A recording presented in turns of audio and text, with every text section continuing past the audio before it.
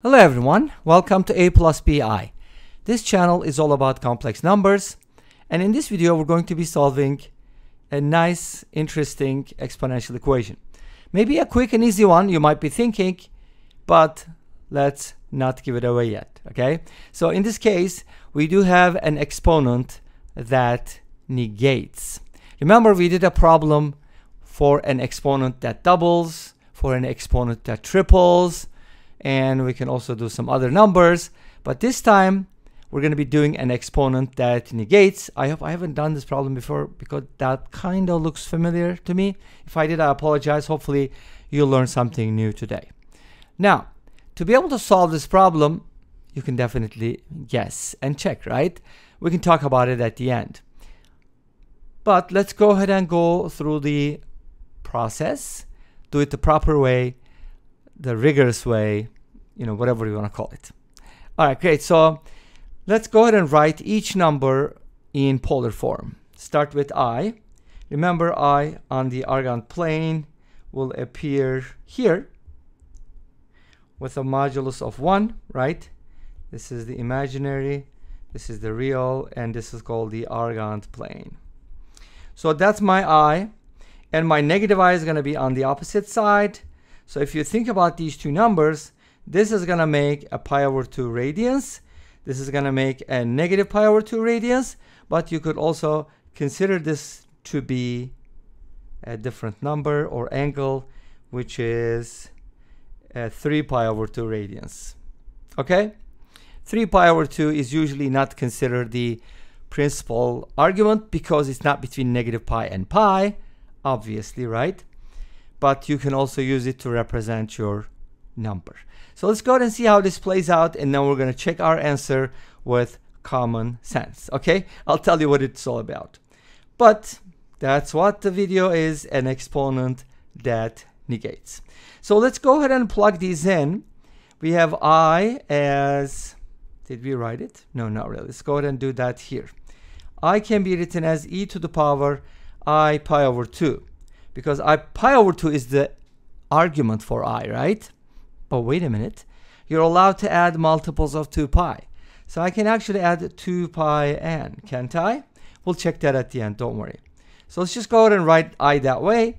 And negative I, you could just put a minus sign in front of the e, but you kind of want e to absorb it so that you can solve this equation. Obviously, that would probably be interesting if we proceeded with something like this and see what happens, but I'm gonna leave that as an exercise for you. Okay, so let me proceed with what I planned. Negative I is gonna be e to the power I times negative pi over 2 plus 2 pi k. By the way, n and k are integers. You knew that, right? Okay, I still wanted to say it, hopefully. Now let's go ahead and plug these in. I will be replaced with that, e to the power I pi over 2 plus 2 pi n, and on the right hand side I have e to the power I negative pi over 2 plus 2 pi k. Of course they're not equal. We're going to raise the left hand side to the power z, and we expect to get the right hand side, right? Wishful thinking. Okay, now how do you solve for z? First of all, we have to distribute and multiply, and then once you multiply you're going to get the exponents equal to each other. So let me go ahead and cut down a step there. I hope you don't mind. So we can go ahead and proceed like this. Obviously, n and k don't have to be the same integers. What happens if they are the same? That's a good question, right? We can also look at that.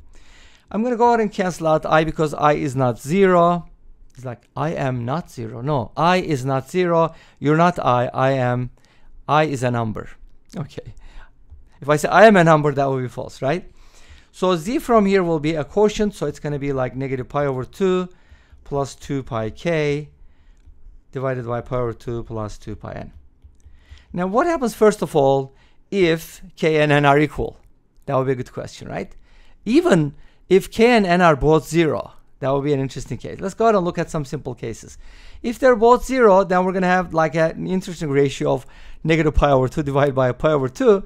Z would be negative 1. But is negative 1 a solution? Let's check it out. I to the power z equals what? We don't know, right? z is -1, I to the power -1 is 1 over I, but you have to multiply by the conjugate, which is not I, by the way, it's -I. That will be -I squared, which is 1, and that'll give you -I. Yay! We got a solution. Z equals -1 is definitely a solution, and it's actually a real solution. A very real solution, right? You wouldn't be expecting, were you? Or are all the solutions real? Good question. You can also test this out. I to the power a plus bi equals -I, and try to find the values of a and b from here. Maybe if you have some time left towards the end, we can take a look at it too. Okay. Now, so far we got this expression, but that's too general. And do you think it is always going to work? So let's go ahead and simplify this a little bit. I would probably just multiply everything by 2, and that would give me -pi plus 4 pi k divided by pi plus 4 pi n. And then I would probably just factor out a pi.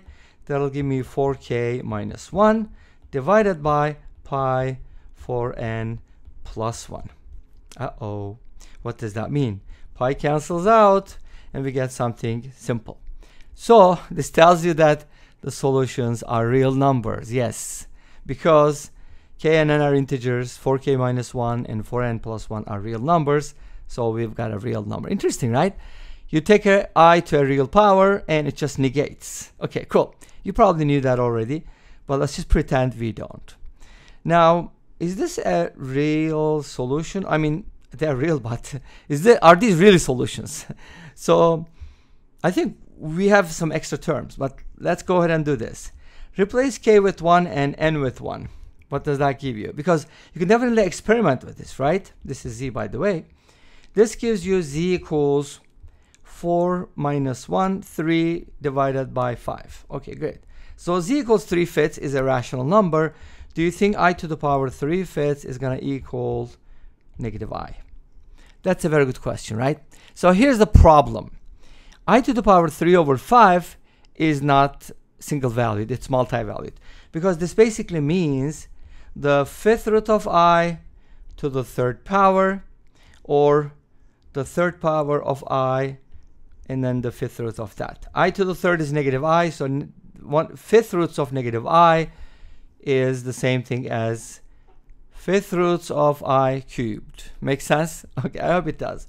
When 3 and 5 have a common factor, like 6 over 10, that will be problematic. You can't do that. So that's very problematic. Don't get into that. But in this case, yes, one of the values of this number is -I, but can we really count that as a solution?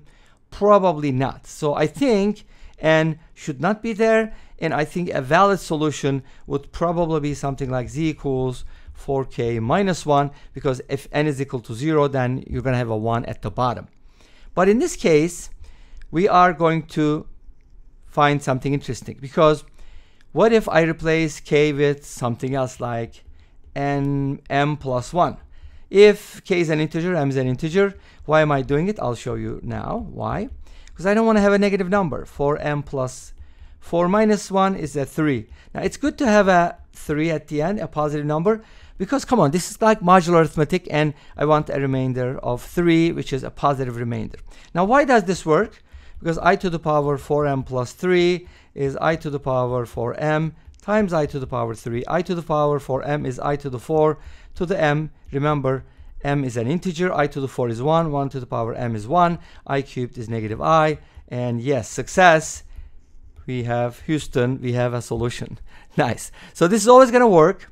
I think n should not be there, or n should be 0. What do you think? Let us know in the comment section down below.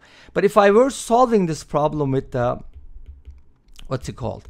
The second method, maybe like intuitively, I would think about this. I to the first is I to the second is -1, I to the third is I to the fourth is 1. Uh-oh, we have a solution that is I cubed. But of course, z is not just going to be the 3rd power, because we can always multiply by a multiple of 4. Make sense? And in this case, z happens to be 4k plus 3 or 4m plus 3. It doesn't matter. The variable is, they just vary, right? So it doesn't matter. You can vary it. And this brings us to the end of this video. Thank you for watching. I hope you enjoyed it. Please let me know. Don't forget to comment, like, and subscribe.